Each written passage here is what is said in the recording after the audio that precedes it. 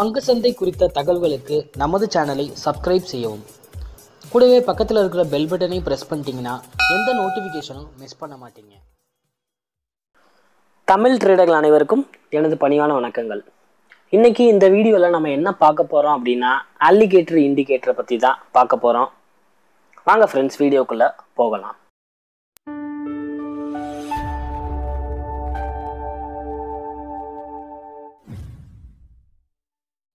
நீங்கள் இன்னும் trading account open பண்ணலையா?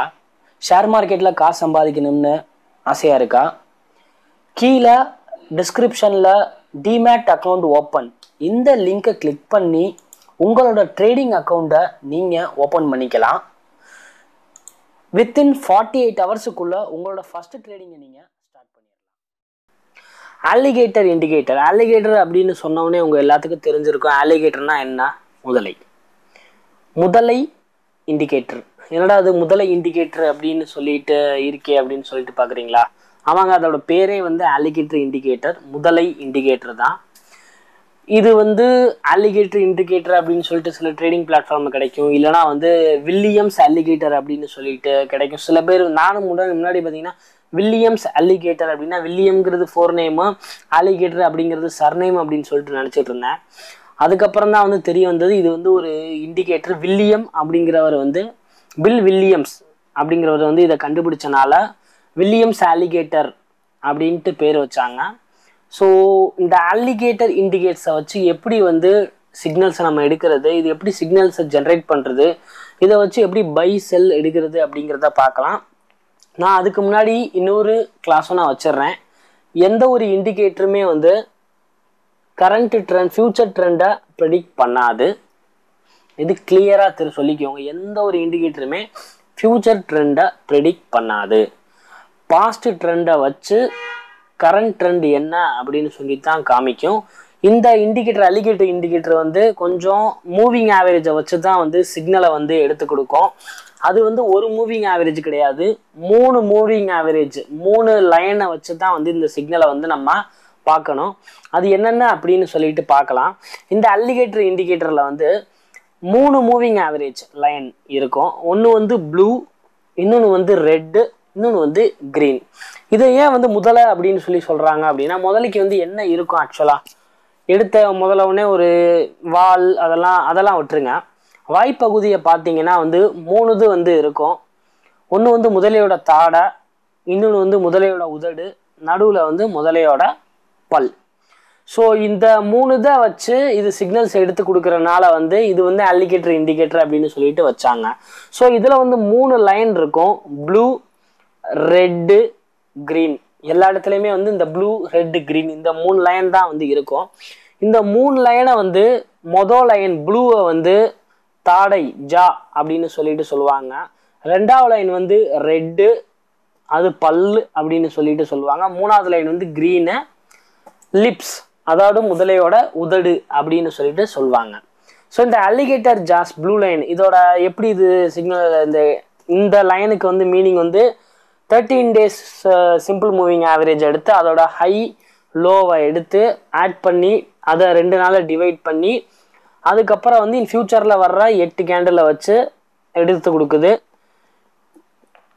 இது அதுக்கப்புறம் வென்ட் 5 டைம்ஸ். இதுவும் அதே மாதிரி தான். இது 8 டே சிம்பிள் மூவிங் ஆவரேஜ், இது 5 டே சிம்பிள் மூவிங் ஆவரேஜ் அப்படின்னு சொல்லிட்டு ஒரு கேல்குலேஷனை வச்சு 3 line 3 different position, different moving ஆவரேஜை வச்சு இது சிக்னல்ஸை எடுத்து கொடுக்கும்.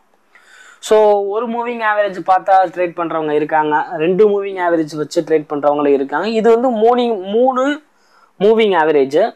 ஸோ 3 மூவிங் ஆவரேஜ் சொல்லும்போது 3மே டிஃப்ரெண்ட் பீரியடு. ஒன்று 13, இன்னொன்று 8, இன்னொன்று 5. அதுலேயுமே சில கேல்குலேஷன் இருக்குது. High plus low divided by 2. So average எடுத்துக்குது. ஸோ இந்த மாதிரி ஒரு கேல்குலேஷனை வச்சு எடுக்கிறனால இதோட அக்யூரசி கொஞ்சம் நல்லாவே இருக்கும். பட் எதுவுமே நான் 100% அப்படின்னு சொல்லலை. இருந்தாலுமே ஸ்டாப் லாஸை வச்சு ட்ரேட் பண்ணும்போது நம்ம சேஃபாக பண்ண முடியும். ஸோ முதல்ல என்ன இருக்கும் ஆக்சுவலாக?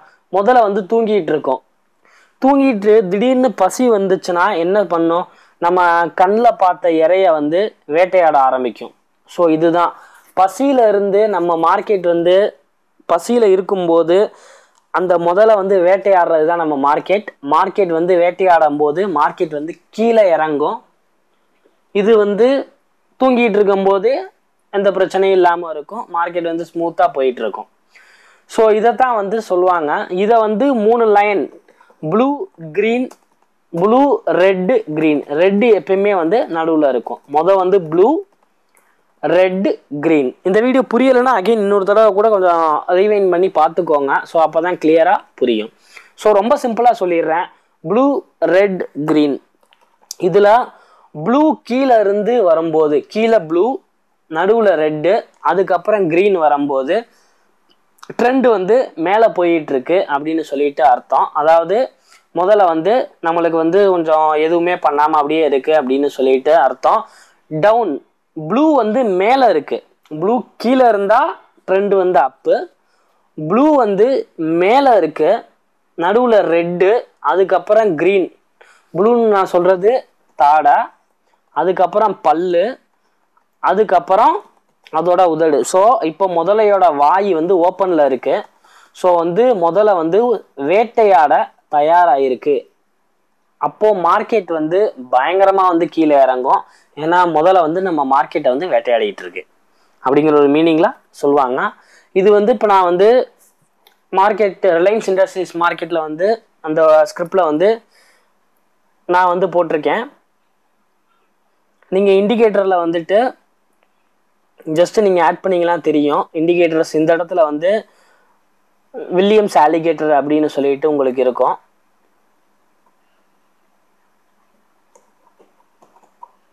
வில்லியம்ஸ் ஆலிகேட்டர் அப்படின்னு சொல்லிட்டு இதை கிளிக் பண்ணீங்க அப்படின்னா உங்களுக்கு இந்த மாதிரி சிக்னல் வந்து கிடைக்கும். So blue red green. So blue red இப்படி இருக்கும்போது மார்க்கெட் வந்து அப் ட்ரெண்டில் இருக்குது. அதுக்கப்புறம் மேலே வந்து ப்ளூ இருக்கும்போது மார்க்கெட் வந்து டவுன் ட்ரெண்டில் இருக்குது. ஸோ இது ரெண்டு தான் மீனிங். இந்த இடத்துல பாருங்கள், மேலே ப்ளூ ரெட் க்ரீன், மார்க்கெட் வந்து டவுன் ஆகிட்டு இருக்கு.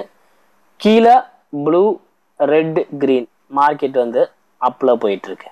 ஸோ இந்த ரெண்டு கண்டிஷன்ஸில் வச்சு தான் வந்து ட்ரேடர்ஸ் வந்து எடுத்து ட்ரேட் பண்ணுவாங்க. இது கூட வந்து சில எக்ஸ்ட்ராவாக வந்து சில சூப்பர் ட்ரெண்ட் சில இண்டிகேட்டர்ஸை வச்சும் ட்ரேட் பண்ணுறவங்களும் இருக்காங்க.